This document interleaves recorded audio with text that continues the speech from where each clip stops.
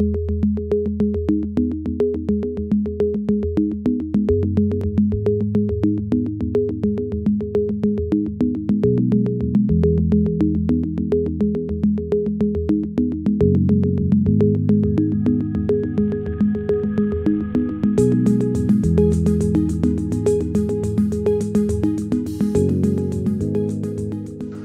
everybody, this is Amir Rahnamofar, and in this tutorial I am going to teach you how to make a sci-fi material from 0 to 100 in Substance Designer.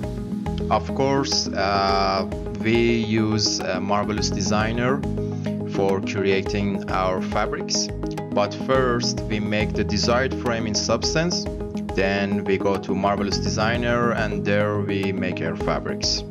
Then we take alpha from fabrics in ZBrush, and finally we make the materials and fabrics in Substance Designer. To finalize the material, we should make many decals from 0 to 100 in Substance Designer and define a switch for them, and finally expose all the parameters.